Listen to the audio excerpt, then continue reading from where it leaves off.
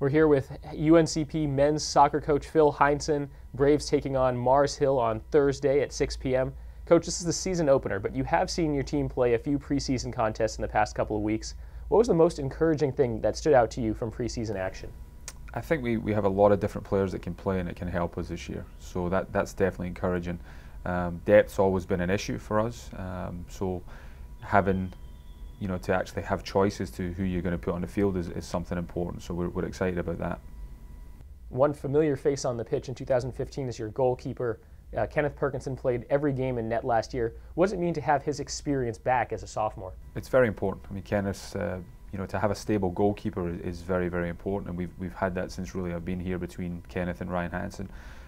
It makes a big impact because again, when the team knows that they've got somebody back there that they can rely upon, that in big games can pull out important saves. That's very important as well. So we expect a big year from him, and I'm sure he will have one. And keeping our focus on the back line, another returner who saw significant time as a freshman last year, Tom Devitt. What do you like about his game?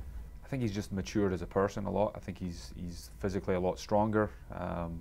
He's embraced everything that he's had here. So I think just his passing ability, again, his physical strength, these things are helping a lot, and he's just matured and he's becoming a leader. So I think I foresee him as a future captain on the team. All right, finally, the opponent in the opener is Mars Hill. You've played them 3 years in a row, even though they're not in the PBC. What's a quick scouting report? We really don't know much about them. I'm sure it's the same with them about us. A lot of new players, just like we have. 3 years ago they were probably the best team in the region.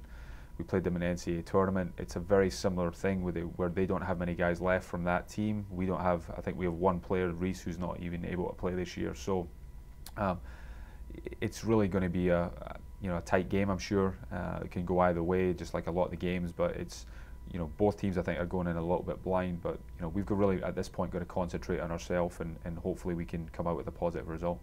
All right, thanks, Coach. That's Phil Hindson, UNCP men's soccer coach. The Braves take on Mars Hill Thursday, September 3rd at 6 p.m. Thank you.